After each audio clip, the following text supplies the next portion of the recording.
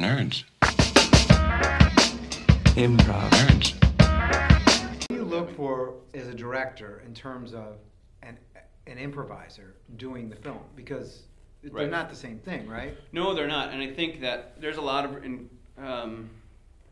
incredibly talented people that don't successfully make the transition to film, and it sucks because it's not because they're a bad improviser or because anything. It's just that maybe they don't have the skill set that sets them up to succeed on film, whether that's learned or they just aren't right for film. A lot of it has to do with an ability to actually act, which sounds kind of silly to say it out loud, but you do need to be able to act. A lot of film, although, in close quarters, we did not do multiple takes. It was just 2 cameras or 3 cameras running continuously. So the improvisations you're seeing are not re-improvised. They had not done anything beforehand. Most of them didn't even know anything until they showed up on set that night. I would tell them very little bit pieces of information.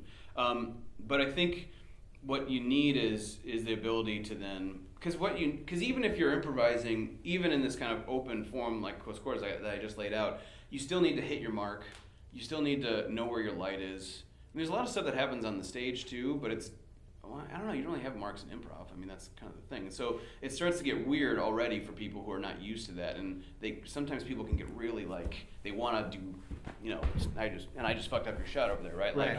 But it's what I want to do in the improvisation of the moment, Well, it's more restrictive. It's more restrictive, yeah. So what would you say to somebody who's there's so many people in improv that go on and do very well, absolutely, in film and television. What would you, but they didn't get there purely on improvisation, right? I mean, they had to. What would you tell somebody who's improvising now who wants that kind of career in TV and film?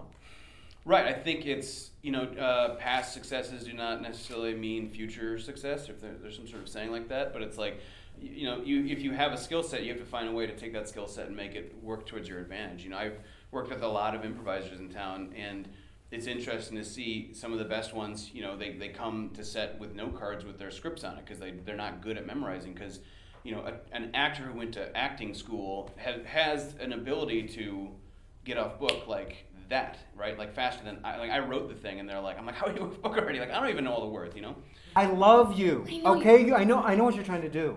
You're trying to get out of this relationship. No, I'm not. Yes, you are. Don't for one second I don't care. think that. If you want to get out of the relationship, it's fine. As long as you have the baby, I'm cool with it. What? Yes. I'm not going to hold you back. So you want me to have your child and then leave? How does it make you feel, Stacey? Let them know how it makes you feel. That's ridiculous. That's absolutely ridiculous. That sounds like... That's so ridiculous. Listen to yourself. We've been together for years, and you want me to have a child, and then you don't care what happens next? I don't care. I want a child, okay? And this is the way you want to go about it? That's not my first choice. Don't you think I'd be a great mother? You would be a great mother. You'd be an excellent mother. But I'm giving you an escape clause here.